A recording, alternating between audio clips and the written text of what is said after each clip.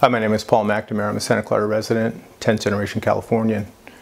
My father was a Santa Clara police officer who was shot and critically wounded in the line of duty in 1964. Shot 3 times, he was paralyzed from the waist down. So he didn't have the fortunate opportunity to continue his career, although he stayed in touch with most of the police department. At that time, another officer was shot and 5 other pedestrians were shot. It was one of the largest shootouts in Santa Clara County.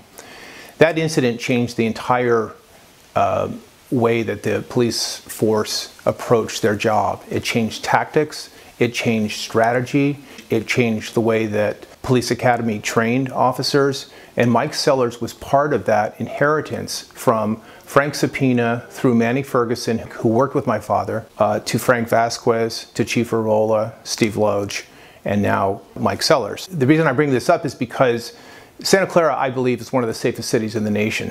And a lot of people, I think, don't give enough credit to the police in an atmosphere in the United States where the police are being shot.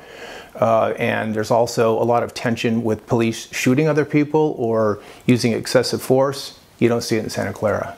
You don't see it because of the legacy that Mike has inherited and executed as an extremely great leader. And a lot of that happens in police work behind the scenes. And I can tell you from firsthand knowledge of a lot of officers and a lot of other pedestrians, there are a lot of things that happen that the public doesn't know about that keeps this city safe. And for that reason, I think you need to elect Mike Sellers.